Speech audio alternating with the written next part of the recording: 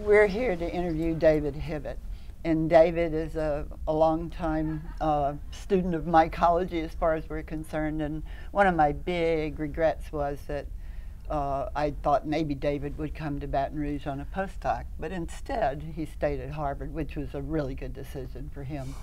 And so we want to ask David some things like, where was he born? What was his family life like? How did he get influenced to go into mycology, and where he went to school and all? So Dave, where were you born? Okay, I was born in Cambridge, Massachusetts, and grew up in Arlington. My father was a faculty member at Harvard, so he was a colleague of Don's, which turned out to be a very important factor in my life later. I went to public school in Arlington. I also spent a couple of childhood years in Japan. I went to first grade in Japan. Then I went to UMass Amherst, where I was not a particularly good student. It took me 5 years to finish up, including 2 summers at the U of Michigan field station. Then I took a year off and went to Duke, where I was Rita Svilgalis's first PhD student. Okay, so you took a year off after your time at Massachusetts. Yeah, I took a year off and I worked as a technician for the Army Corps of Engineers doing water quality monitoring, counting phytoplankton samples in polluted rivers all over New England. Huh. You know, students always ask me, I don't want to go straight to graduate school. Is that bad? Do you think it was good for you to work for a year? Oh, it was fantastic. Yeah. It was one of the greatest years of my life because I was out of school, so I didn't have those obligations, and I felt like I had a lot of money. I didn't, but I felt like I did. And then after I was accepted to Duke, I felt like I had everything all set. My future was certain. I was very relaxed. I was completely unrealistic about what graduate school was going to be like or what my career trajectory was going to be like, but it was a magnificent year. Good. Yeah.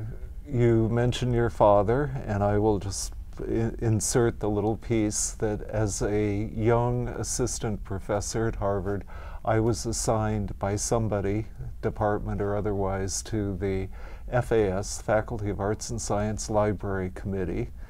And I showed up at the meeting and we were introducing ourselves, and I introduced myself as a mycologist. And this man next to me turned and said, you know, my son is a graduate student studying fungi. And that was your father, of course. Yeah, so that was my introduction, both to you, you know, I didn't know you at that point, and to your father. Well, it makes sense that you would have been on a committee together because you and he are bibliophiles. As am I suppose. You are now. Yeah. Yeah, you are. Yeah. So you went to Duke. I went to Duke. Not to study fungi, actually. I was a botany major at UMass. I took all of the sort of traditional ologies, botanical ologies I possibly could, and as I said, I spent 2 years at the U of Michigan field station. Had you had the Bigelow's courses, Barr and Yeah, Bigelow? so I had Howard Bigelow taught a sort of a 1-credit Mushrooms of New England course, which I took, and it was fun, and I thought mushrooms were cool, and I liked Howard and Margaret Bigelow, but I had by no means decided to be a mycologist. I also took Bob Fogel's Ecology of Forest Fungi course in Michigan, which was really ecology of ectomycorrhizal fungi. And I liked that also, but what I really liked was courses on bryology from Howard Crum, who was one of the distinguished American bryologists. So I chose Duke because Duke had a very broad program in botany, including bryology. Lewis Anderson and Brent Mishler were there at the time, and they also had phycology, which I liked, and obviously plant things. So I headed off to Duke intending to study plant systematics. And Ritas and I actually probably arrived in Durham within a couple of weeks of each other because he was just starting that year. And I knew I wanted to do molecular systematics, and Ritas had the only molecular evolution lab in the botany department at the time, that was 1986. And Ritas was incredibly generous with his laboratory resources and his knowledge, and he opened the door and he let me come in and try to work on plants. There was my office mate who was also working on plants was in Ritas's lab. There was a woman working on lemurs, Ann Yoder, very successful Do you know, zoologist. I knew her at Hope College. She was a student at Hope College when I taught there. She's a star. And, Yeah. and also the person who would become my wife, who was studying red algae, my wife Margaret Carroll, we were all in Ritas's lab working on things other than fungi.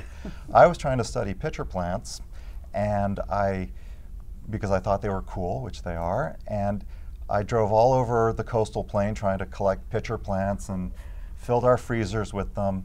And those were in the days before PCR, so I was trying to get high quality DNA and RNA out of the pitchers, which proved impossible. And about a year into this, I just gave up on the Sarracenia project. I was very depressed.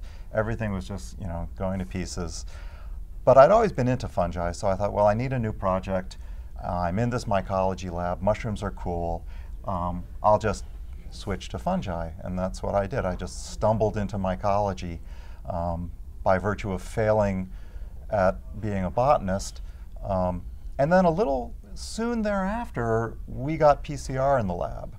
And if PCR had been available when I started grad school, the Sarracenia project would have worked. And I might be a plant systematist now, but I consider myself immensely fortunate to be a mycologist, because I feel like well, first of all, it's just a really fun field to be in with wonderful people and great biology and great problems. But it's also a small enough discipline that I feel like I was actually able to do something useful, whereas plant biology is a much bigger field. Well, so small in it worked out. Small in number of people who study fungi, but big in numbers of fungi that aren't studied. Yeah, right. Huge in scope and in importance, but underpopulated in terms of researchers. So what did you do for your PhD when you decided? Right. So I picked a genus Lentinus, which turned out to be a good, lucky choice. I was reading some of the works of some of the great mycologists, so Rolf Singer, David Pegler, Corner, and they all seem to be incapable of agreeing on the generic limits of Lentinus or Lentinus impanus. And then Scott Redhead and Jim Gins had looked at the decay chemistry of these things, and they split out new genera. It seemed like a classic taxonomic conundrum. So I decided that I would try to work on Lentinus, both just to do sort of straight ahead systematics, understand the generic limits, but also there were these anatomical hints that suggested that Lentinus, which has gills, of course, was related to polypores. So at the time, gills versus pores was a huge big deal in fungal taxonomy. And so the idea that you could have closely related things with gills and pores really cried out for some work. The Shiitake genus Lentinula had also been pulled out of Lentinus, so that made it interesting. And it worked out really nicely. It turned out that what Pegler had called Lentinus was split across not just multiple genera, but multiple orders. So it was an early demonstration of the power of molecular techniques to resolve relationships in what we now call agaricomycetes. And again, it was good luck. I mean, well, it was good luck, but also I had to do a lot of reading to find the problem. Sure. But it was a good choice. And then you finished up there, and did you go to Japan then? Yeah. So so my project, the amount of molecular data that I collected in my PhD, you wouldn't even get a single poster at an MSA meeting with that amount of data now. It was such a small contribution, but it took me nonetheless. It took me 3.5 years. Well, it was a good start, and it answered a question. Right, but my point is that I did my PhD in 5 years. A year of that was spent on this failed Sarracenia project. So 3.5, 4 years of work on molecular systematics of Lentinus. It was really hard to get molecular data back then. We were running acrylamide gels to do DNA sequencing and reading the autoradiograms by hand and all that stuff. So we had it tough. And so I'd put all of this energy into molecular systematics, but by the end of my PhD, I felt like I really didn't know that much about fungi. I didn't really know that much about morphology. I've always wanted to be the kind of mycologist that can go out in the woods and know lots of mushrooms, and I'm still not, and I certainly wasn't then. So I decided I wanted to do a project that was focused on morphology. And in particular, I wanted to focus on development because I thought, morphological evolution is developmental evolution. So I did a morphological evo-devo project in Japan at the Tottori Mycological Institute. I had gotten a grant as a graduate student to study Japanese. The NSF for a while had a program to encourage American scientists and engineers to study Japanese. Incredibly visionary program. So I followed up that with a grant from the Japan Society for Promotion of Science to go for a foreign postdoc to Tottori, where I worked with Aki Tsuneda, who is a great electron microscopist. And Tottori is supported by the shiitake industry, so they really know how to grow mushrooms in culture. And I wanted to grow the things that had been, lentinus and things formerly classified in lentinus in culture, to look at ontogeny of the gills, because the molecular work had suggested that those gills were products of convergent evolution. I wanted to look at development to see if that corroborated it, and to see if I could learn something about the pore gill switch. So we also looked at the development of the poroid relatives of lentinus. So I completely switched from molecular systematics to developmental morphology. And I'm really glad I did, because I thought the work that came out of it was, at least to me, it was informative. I learned a lot about morphology and fungal development. But molecular systematics was just going through the roof at that point. So strictly from a career perspective, it might have been smarter for me to have carried on with molecular systematics, because I kind of got in on the ground floor on that. But instead, I took this giant veering detour, both in terms of the discipline and geographically. I moved to Japan for a year, and it was a wonderful experience. Margaret and I went and lived in Japan, and it was just, so fantastic to be there. And in this, my mother is Japanese American, so that was also important for me. You didn't have any relatives then? Oh, I do. Oh, you did? Yeah, I did, I did and still do in Japan and in Okinawa. But it was a hard shift. I was picking up a new discipline, kind of a weird area. Fungal development is, it's a little esoteric. And I moved to Japan for a year, and I had a very hard time finding a job because it was pre-internet. Every now and then people would fax us.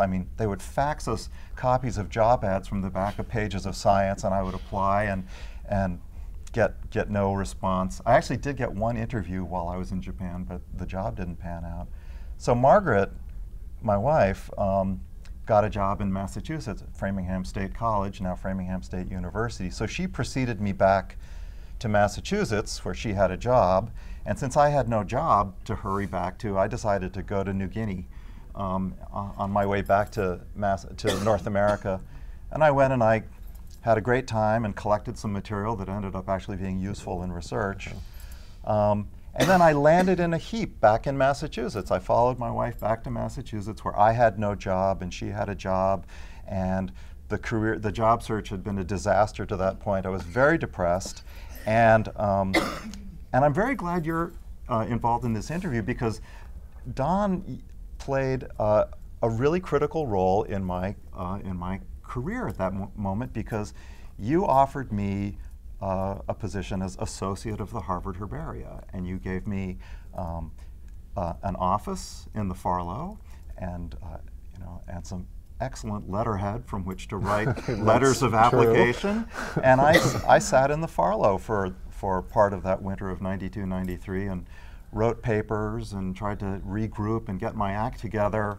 I taught a microbiology course for nurses at Framingham State, and then at that time, you know, Michael Donahue was coming to Harvard, and I remember writing to him and saying, you know, dear Dr. Donahue, and I'd met him at a Willie Hennig Society meeting, so I had met him, but I wrote to him and basically just asked him to hire me, and miraculously he did, and that started, and then I had this fantastic postdoc, but you played a key role, and I am forever grateful to you for making that possible. Well, I'm glad it all worked out. But Yeah. then you worked for Michael and you had to set up that whole lab, right? Yeah, well, I think Michael hired me because I had experience in molecular systematics, and so, and I got the feeling that Harvard had moved heaven and earth to bring Michael, and resources were not a problem. The lab was incredible, and I spent 6.5 years in HUH as a postdoc in Michael's lab. And Michael Donahue, of course, is an angiosperm systematist. You know, I've always felt a great affinity for plants, and so working in the Donahue lab was wonderful. Well, and Michael had an affinity for fungi too. He liked to think about fungi. He did. He sort of became a patron of mycology. His brother is a shiitake grower, and Michael ended up actually giving us the Carling lecture when we met at Asilomar one year. That's right. So it all worked out very Yeah. nicely. But then, And his brother actually he worked for Mycology. oh yeah, Yeah. I didn't know that. Yeah. Anyway, so it took me a Thank long you. time, but I finally got a faculty position at Clark University in Worcester. Along the way, my wife and I came to the conclusion that we were going to stay in Massachusetts for the long haul, and so I stopped looking at opportunities outside of southern New England, which, you know, again, from a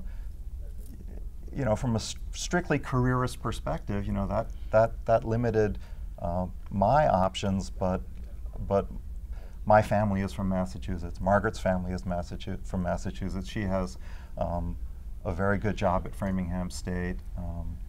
My children got to grow up knowing their grandparents, so it all worked out, but certainly not a straight line, and a lot of anxiety along the way.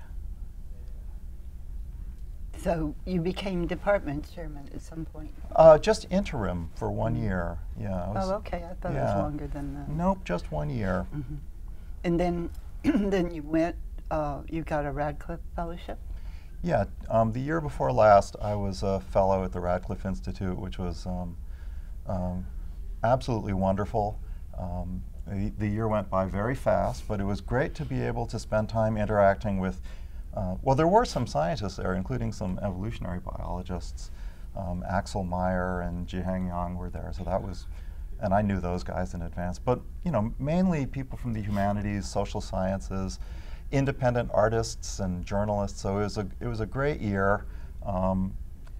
I worked on my current major project, which is a book on fungal systematics for a general audience or an educated lay audience, which is still nowhere near complete. But I think it'd be good for students too. I hope so. Yeah. Yeah. Yeah. A lot of students. Well, Meredith was also a Radcliffe Fellow. Yep. We had this all planned with Meredith, that she was going to come and we were going to do things and everything was going to be wonderful. And then I was asked to be interim dean of Harvard College. So Meredith spent the year with me as interim dean, and we Often missing from the table at lunch. me missing, yeah. But Anyway. we had a good time. But it was. I mean, we both all did. Yeah. In No, your it's a time very there, good it was great. experience. Yeah. Yeah. So, anything else you want to tell anybody that will watch this video? I don't know. I mean, I don't feel like we've really talked about science all that much. No, and you know, that would be a good thing to do because some of the things that you've done recently are really interesting. Oh, thank you. I think my work has been integrative, and I've always done what I've always been very spoiled. I've done exactly what I want to do. So I wanted to do molecular systematics. I wanted to do development. And I've been able to focus on the things that interest me. I've done a little paleomycology, and I think molecular phylogenetics is probably what I'm you know, that's the majority of my work. It's probably what I'm best known for. But I've also, you know, I've really benefited from the advent of genomics, and I've had wonderful collaborators. You know, one of the great things about you know, the genomic revolution is that it's brought people together that previously wouldn't have necessarily collaborated, because the data are so accessible now, including such as the person you interviewed just a few minutes ago, Joe Heitman. Have you been able to sitting collaborate? right over there. But you know, nowadays I do an awful lot of work with people who, not that long ago, might not have been all that interested in working with systematists, you know, informaticians and hardcore molecular geneticists. What about the decay? What about decay? I think decay is really interesting. So tell us about what you Well, found. okay, so I mentioned way back in our conversation that Redhead and Gins had split up Lentinus based on decay chemistry. So the brown rot genera, or the brown rot species, were put in a couple of segregate genera, and the white rot things were left aside. And I had studied that from a molecular phylogenetics perspective, mapping on shifts in decay chemistry onto the tree. Usually, you know, the methods that you use, you know, trees based on ribosomal sequences, and then you just mapped the characters on. So naturally, when genomics became available, one of the things that I wanted to study was the evolution of white rot and brown rot, but not just making tick marks on cladograms, not just mapping it on, but trying to understand the actual genetic bases of those changes. And that turned out to be an incredibly gratifying area to work in, because we could really see dramatic shifts in gene content associated with shifts from white rot to brown rot. And that's an area I continue to work in now, although now it's not just looking at patterns of transitions between white rot and brown rot, but looking at more sort of downstream questions like the evolution of substrate specificity, and currently collaboration with Jonathan Schilling here at University of Minnesota, looking at evolution of brown rot in terms of shifts in regulation, spatial gene elements of gene regulation in decay fungi. So yeah, so that continues. So decay has been great. Morphology continues to be probably one of my favorite subjects, and major focus right now is sort of evo-devo, so evolutionary developmental genetics, again using genomic and transcriptomic methods. And I figure that's going to be one of the major areas I work on for a while. You gave a wonderful public lecture for the Museum of Natural History, and I remember part of this because you were taking on the observation about the development of the genes for rot in the Carboniferous. Right. And you made the point at that lecture that people misinterpreted or misconstrued that data for the headlines. Yes. You want to talk about that a little bit? Sure. So, the most high-profile paper we had on this subject, which was published in Science in 2012, noted that the evolution of white rot, which involves the not just the ability to decay lignin, but that's a key part of it, but also expansion of enzymes that attack crystalline cellulose and other cell wall components. So the elaboration of that white rot mechanism roughly coincided with the decline in coal formation at the end of the Carboniferous, with very broad intervals on the time estimates. So we tried to be rather nuanced in our presentation of those results, but we pointed out that the evolution of white rot may have coincided with this decline in coal deposition at the end of the Carboniferous, and that got out into the blogosphere, and so we started seeing some really silly headlines like coal-killing fungus could boost biofuels, and mushroom culprit for coal shortage. I mean, these were actual headlines. So, yeah, they completely missed it. And then there was one article in particular that questioned our findings that I think also didn't pick up on some of the nuance of what we were putting out. Anyway, all of this helped convince me that it's really important for us scientists to be able to speak not only to each other but to the general public, and to really engage with the media, because if we don't put energy into telling our stories, the members of the media, even people who are trying very hard, will get things wrong. So that's, I think, part of the reason why I'm trying to write this book now, because and why I put a fair amount of energy into speaking to general audiences, such as that group at the Harvard Museum of Natural History. It was so successful. You know, they came to me after, and they said, "Oh, we filled the hall, and it was being live broadcast, and it was the biggest number that they'd ever had." And it's because the word mushrooms was in the title. It had nothing to do with me. It's mushrooms.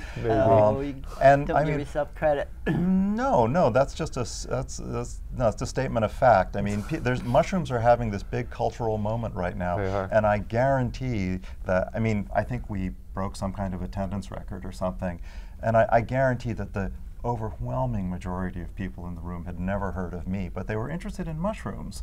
And mushrooms are having this cultural moment, and it may not go on forever, right?